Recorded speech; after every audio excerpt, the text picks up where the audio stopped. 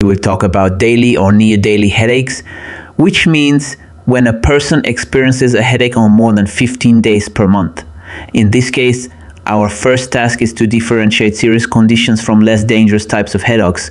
The initial focus should be on identifying red flag symptoms that could signal more serious causes. The symptoms include a sudden onset of headache, very severe intensity, neurological symptoms such as vision changes or weakness, and any headache associated with fever or neck stiffness.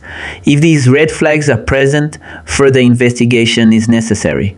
If no red flags are found, the most likely diagnosis for a chronic headache is migraine. A migraine that occurs on more than 15 days per month and lasts over 4 hours per day is considered chronic migraine. Migraine is a throbbing type of headache with moderate to severe pain, typically affecting one side of the head. It may be accompanied by nausea, vomiting, light sensitivity called photophobia, and sound sensitivity called phonophobia. Migraines can also include an aura, which refers to visual disturbances like flashing lights or zigzag patterns that appear before the headache begins. Usually, a person, often a woman in her 30s, starts with migraines, which become more frequent over time, potentially leading to chronic migraine that can occur almost daily. Although not all headaches may have the classical migraine symptoms, the majority of days should feature headache patterns resembling migraines. The primary cause of chronic migraine is thought to be hypersensitivity of the trigeminal nerve. Chronic migraine affects around 2% of the world's population, with risk factors including high stress, frequent use of headache medications, poor sleep, hormonal fluctuations, obesity, and caffeine overuse.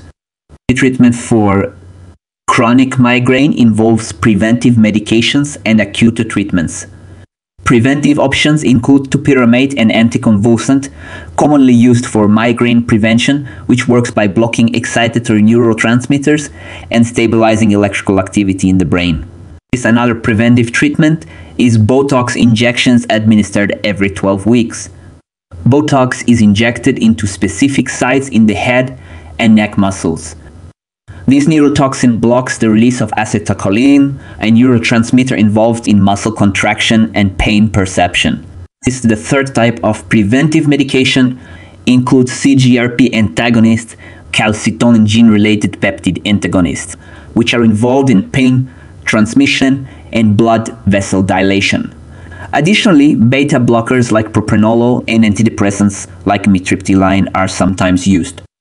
For acute migraine pain, triptans such as sumatriptan and rizatriptan are commonly used. These serotonin receptor agonists help by constricting blood vessels and reducing inflammation. Among non-steroidal anti-inflammatory drugs, naproxen and ibuprofen are most commonly used.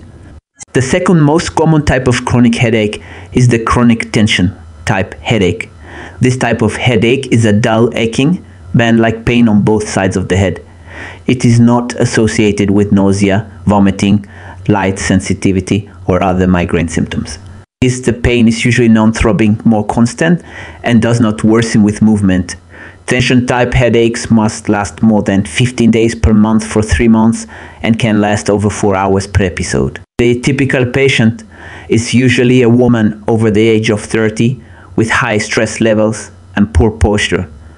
This headache is thought to be caused by constant muscle tension in the neck and head, especially in people with prolonged sitting or physical tension, such as those in desk jobs. Treatment for chronic tension headaches includes relaxation techniques like meditation, yoga, or cognitive behavioral therapy.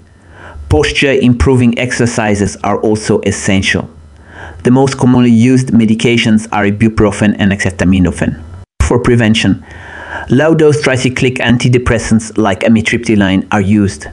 The third cause of chronic headache is hemicrania continua, a rare, chronic, one-sided headache that is persistent and does not have pain-free periods. It is unique because it completely responds to indomethacin. Treatment includes indomethacin with proton pump inhibitors to reduce gastrointestinal irritation. The fourth cause is hypnic headache, also known as the alarm clock headache. This rare type of headache affects people exclusively during sleep, waking them up at the same time each night. Symptoms begin during sleep and often around the same time each night. The pain can last up to several hours and usually affects people over 50 years old, more commonly women. The pain is typically not severe. The gold standard treatment is caffeine before bed. If caffeine is ineffective, lithium or indomethacin can be used, and sometimes melatonin also helps. The fifth type of chronic headache is the cluster headache, which is one-sided and usually located behind the eye. The pain can last from minutes to hours and has an attack-like nature. It is one of the most severe types of headache. Although the exact cause of cluster headaches is not fully understood, they are thought to be related to the hypothalamus, trigeminal nerve, and facial hypersensitivity.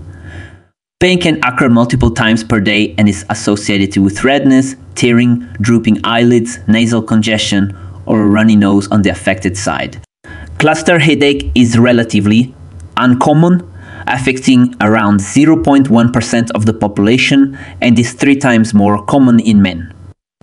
Smoking and alcohol use are known risk factors, though the condition can occur without them. Treatment includes oxygen therapy through a mask for 15 to 20 minutes, which can significantly reduce pain. Injectable sumatriptan is also used for quick relief, while verapamil or lithium may be used for prevention.